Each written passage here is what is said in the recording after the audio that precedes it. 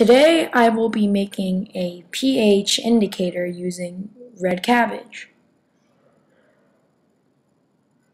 First of all, you will need a blender. The blender will be half full with water. Also, get some leaves from your red cabbage.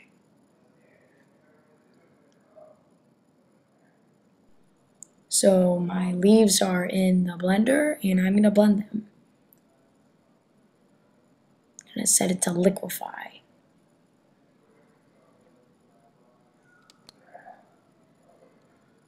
Time to liquefy.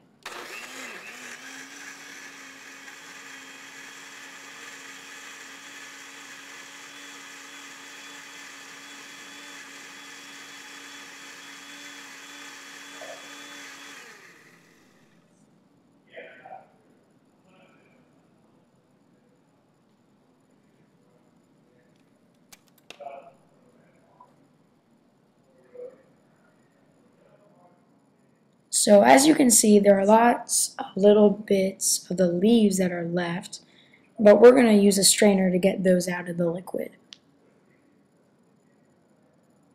So there's our liquid and there's the strainer. There's another batch I made earlier of the pH indicator.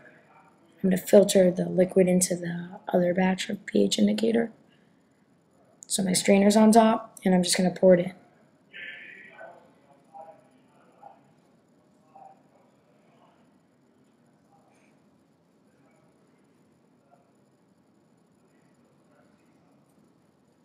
Gonna let all the liquid through. There.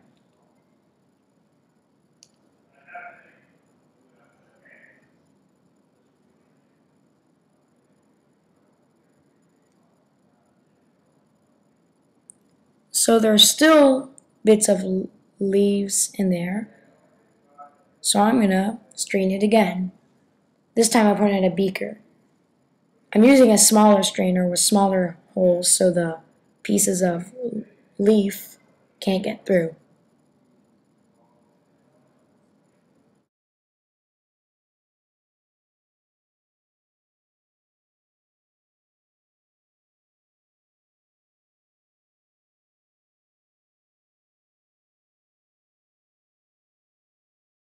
After you have filtered it, it should look like this, where there are no bits of leaf in there. Okay, so here are 3 cups of the pH indicator.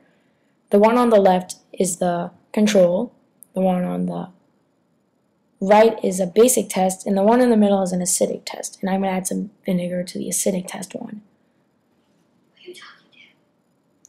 As you can see, it turns red.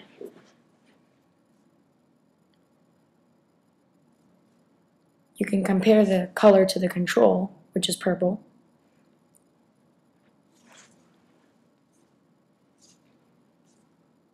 Now I'm going to add some baking soda to my basic test. And I'm going to stir it. And as you can see, it turns blue, while the control is purple. Control is neutral, acidic test is acidic, and basic test is basic. Baking soda isn't that much of a base.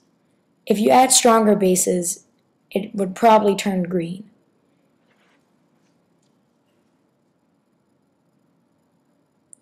Thanks for watching.